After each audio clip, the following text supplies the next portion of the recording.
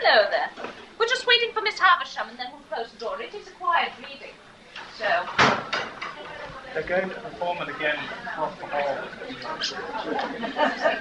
Actually, let me do this.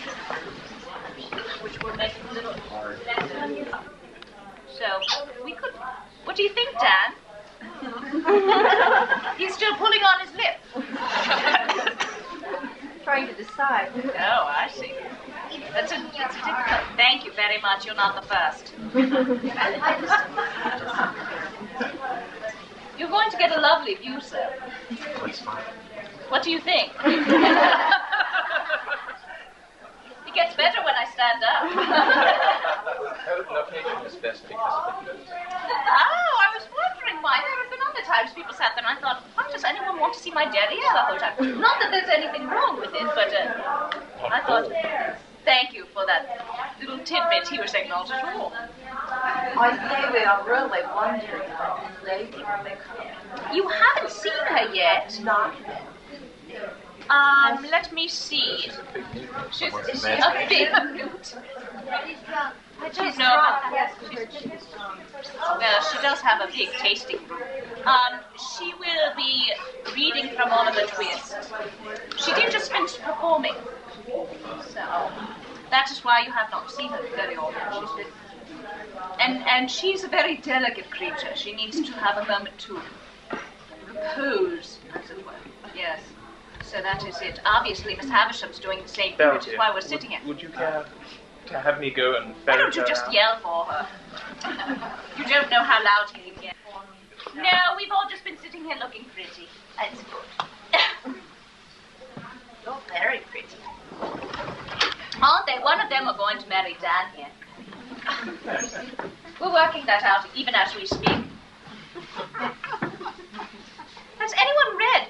Hello, where is my page? There we go. Has anyone read Great Expectations? Oh, you did? Then you can tell me all about it. No, I'm teasing.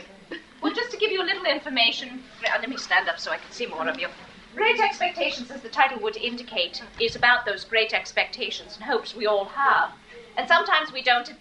Now listen, I'm going to give you a test on this afterwards. But it's about all those hopes and expectations that we have, and sometimes we don't obtain them, and sometimes we do and wish we hadn't. As is the case with Miss Havisham and Award Estella. And now a selection from Charles Dickens' Great Expectations.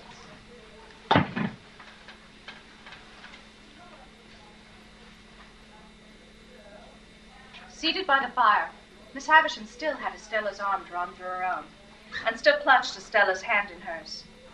When Estella gradually began to detach herself, she had shown a proud impatience more than once before, and had rather endured that fierce affection than accepted or returned it. What? Are you tired of me? Only a little tired of myself. Disengaging her arm, Estella moved to the great chimney piece where she stood looking down at the fire.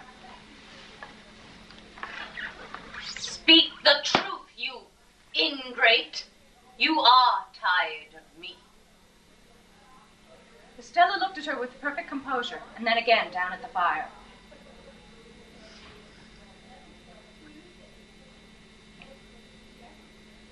Her graceful figure and her beautiful face expressed a self-possessed indifference to the wild heat of the other that was almost cruel. You stock and stone. You cold, hot. What? Do you reproach me for being cold? You? Are you not? You should know. I am what you have made me. Take all the praise, take all the blame. Take all the success, take all the failure. In short, take me. Oh, look at her. Look at her so hard and thankless on the hearth where she was reared, where I took her into this wretched breast when it was first bleeding from its stabs, and where I lavished years of tenderness upon her. At least I was no party to the compact. For if I could walk and speak when it was made, it was as much as I could do. But what would you have of me? You've been very good and I owe everything to you. What would you have? Love. You have it. I have not. Mother by adoption. Retorted Estella, never departing from the easy grace of her attitude, never raising her voice as the other did, never yielding to either anger or tenderness. Mother by adoption, I have said that I owe everything to you. All that I possess is freely yours. All that you have given me is at your command to have again. Beyond that, I have nothing.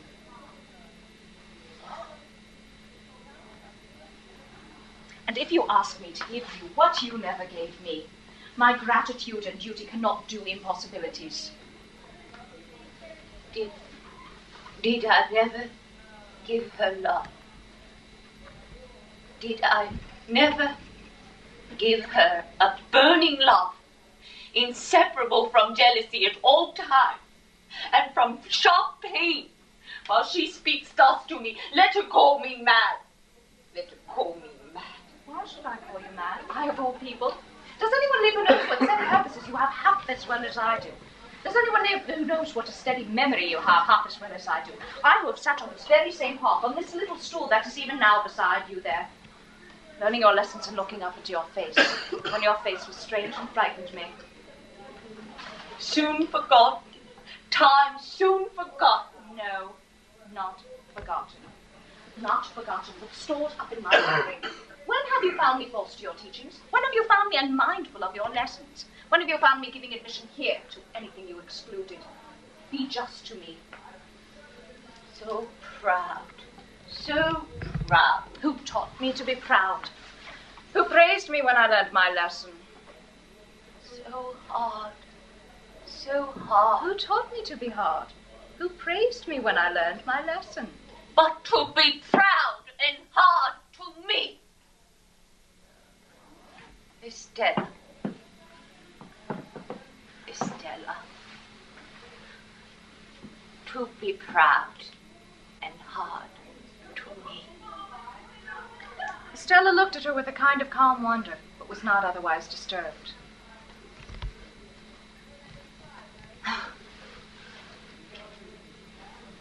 When the moment was past, she looked down again at the fire. I cannot think why you should be so unreasonable when I come to see you after separation. I have never forgotten your wrongs and their causes. I have never been unfaithful to you or your schooling. I have never shown any weakness that I can charge myself with. Would it be weakness to return my love?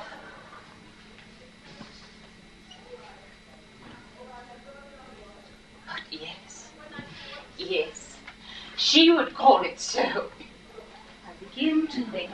I almost understand how this all comes about.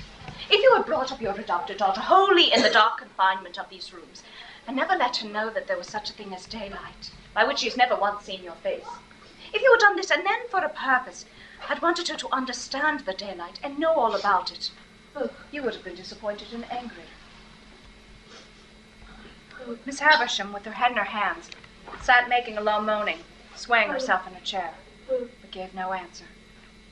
Or, which is a nearer case, if you had taught her from the dawn of her intelligence, with your utmost energy and might, that there was such a thing as daylight, but that it was made to be her enemy and her destroyer, and she must turn away from it, for it had blighted you and would else blight her. If you had done this, and then for a purpose had wanted her to take naturally to the daylight, and she could not do it, you would have been disappointed and angry.